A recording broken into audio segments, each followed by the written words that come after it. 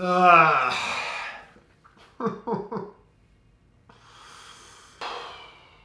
this real? Is this real life?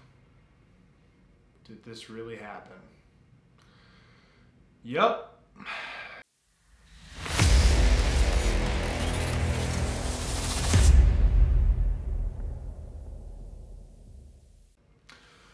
What is going on, guys? Coach O here at the Lions Inn located in Colmar, PA, and this is a video that I definitely did not want to make, but I'm going to be totally transparent.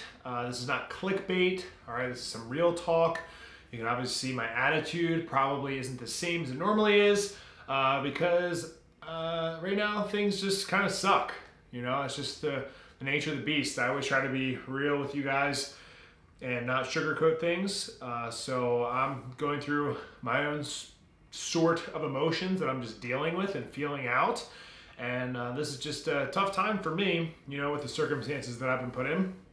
But anyway, let's kind of recap, talk a little bit, and get to it. So I've been training bodybuilding for a long period of time, or hypertrophy training. And the reason being is I have had a big show that I was playing for in November called Official Strongman Games, so OSG, and I was going to compete in the 1 of 5 class, and my main goal was to put everything that I had into this prep and come out swinging and represent myself as an athlete, ambassador of the sport, and I had a lot of really cool things lined up and YouTube videos, etc., that I was going to be putting out. So in prep for that, I wanted to get my feet wet back in strongman. I haven't competed in about 1.5 years, so I decided to sign up for a local competition and just get it in as like a training day, basically. So I trained here and there. I had one designated day per week that I was training for those events. Everything else was still hypertrophy training, just because that has been my plan at this stage of the prep. And then I was going to start slowly transitioning back into strength training and get more specific for strongman.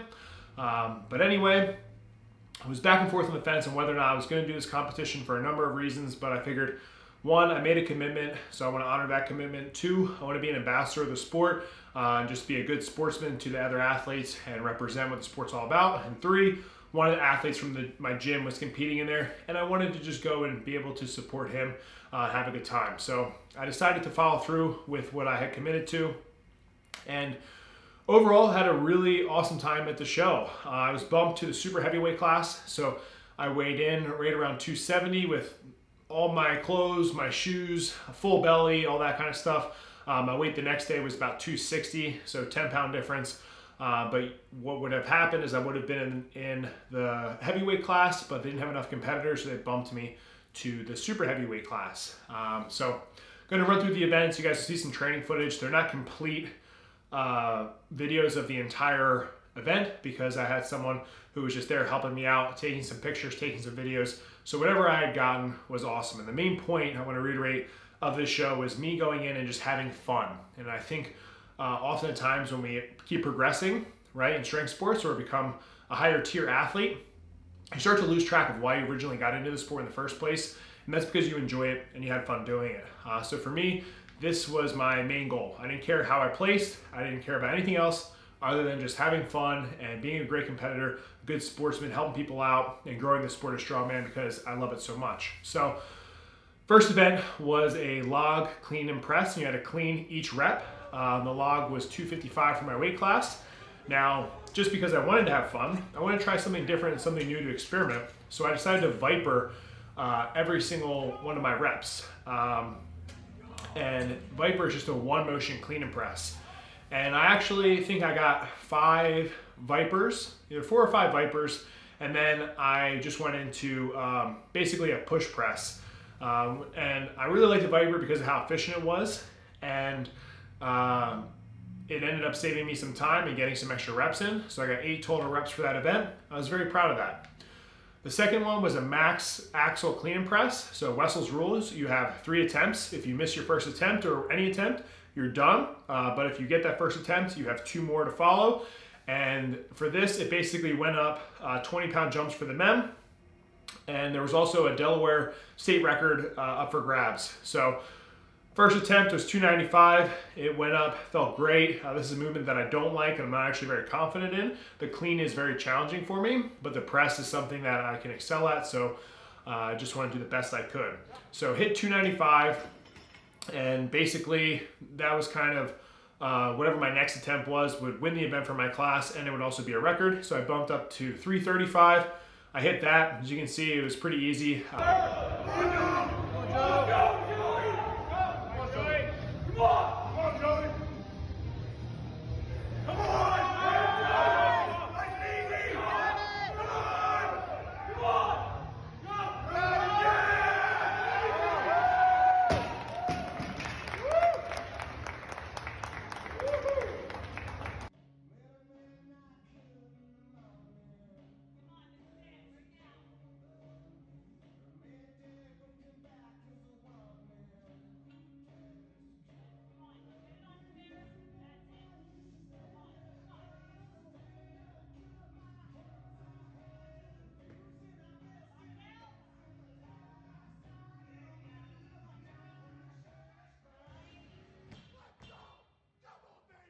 Basically push press the weight up, felt great, and ended up not taking a third attempt because I didn't need to. So got the state record, and I also won that event for my class. So, you know, that was a lot of fun. Third event was the wagon wheel deadlift at 545. And this is something I didn't actually even know how I was going to do, but it kind of just proves the point of my training is that my hypertrophy training has only helped my work capacity and my strength in general, because I managed to get 15 reps with 545. And that was enough to take the win on the event and also smoke the hell out of my glutes. But I was happy with that. I've been dealing with some low back issues and my low back held up fine. So just, you know, once again, stoked for that performance. And then after that, we had a yoke run to a keg carry. Yoke was 650 for me, and the keg was 275. I ended up doing that in about 16 seconds flat. So I was just overall happy with that performance. I think that was enough to win that event as well. And then the last event, and this is where we get to the whole, you know, issue that had happened, was a stone to podium series, and the last stone was just over bar. Basically, it goes lightest weight to highest podium, and then heaviest weight to lowest load in that order. So I'm pretty sure for me it started somewhere maybe either 250 or 275, I can't remember, and I ended with a 335 stone. So cranked through that event, and this is actually one of the videos that you do see the entire video play. And you know, I get through feeling pretty good. No tacky allowed, but you can use a tacky towel. So I dab my arms with a tacky towel just because why not? And everything was feeling pretty strong. Get to the last stone. I'm picking it up. As I'm picking it up, I feel a pop in my bicep. And right then and there, I knew that I had torn my bicep again. I wasn't sure the extent of how severe it was, but it was enough that I memorized that feeling from last time. I knew right away. So I finished the stone series out, loaded the last one over. I was the last guy to go for the last event. Yeah, I just kind of grabbed my arm and kind of went in my own little space for several minutes to just comprehend what had happened. And then I started feeling pain in the upper part of my bicep, and then I also started to feel a ball that was there. So that would be the tendon that had torn. Now my first surgery was the distal bicep, so that's the lower part of the bicep. Now the second tear was proximal, so it's the top of the bicep. And I don't really know what else to say, guys. It's very discouraging and it's very tough. I just was down this road, you know, several months ago, and to be here again is just kicking the nuts. So with that said, I'm going to be taking some time to just focus on this healing process for me, mentally and physically, kind of get a game plan together. You know, I have appointments lined up with doctors to figure out the best possible route of action to get myself as healthy and recovered best as possible ASAP.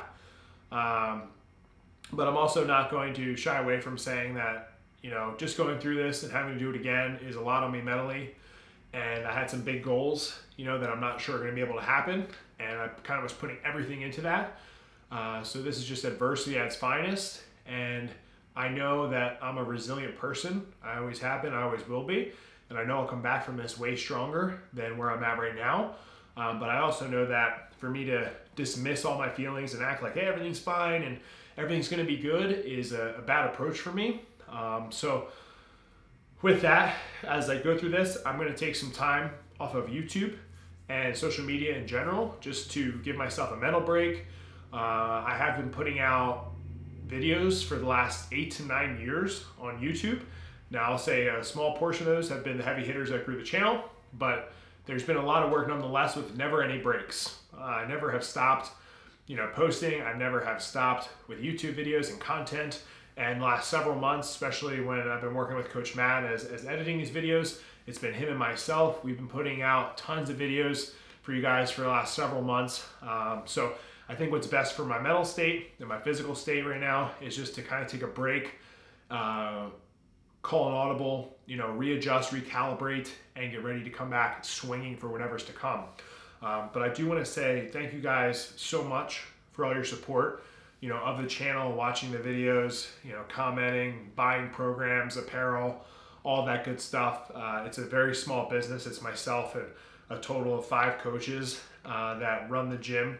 You know, I do most of the online work myself, so it's a lot of me, and running a small business is no joke.